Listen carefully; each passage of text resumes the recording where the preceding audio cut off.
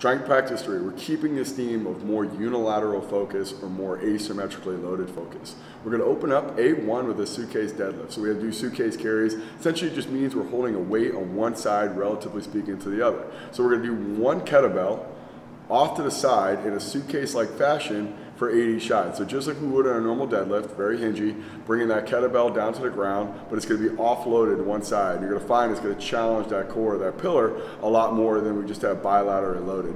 We're going to pair this up with an asymmetrical block push-up. So my hands are going to be raised up on 2 blocks on one side, and we're going to do 4 each, progressing that up to 8 each over the course of 4 weeks, also with a 3-0 exo tempo. So very asymmetrically focused here. B1 is going to be a kettlebell single arm front squat, just like we talked about on that suitcase deadlift. Offloaded side, we'll have to give some sort of centering point, so we like to tell people put their hand in front to give some sort of gauge of where their arm is, relatively speaking. 3 sets of 8 with a 3 count down on each side.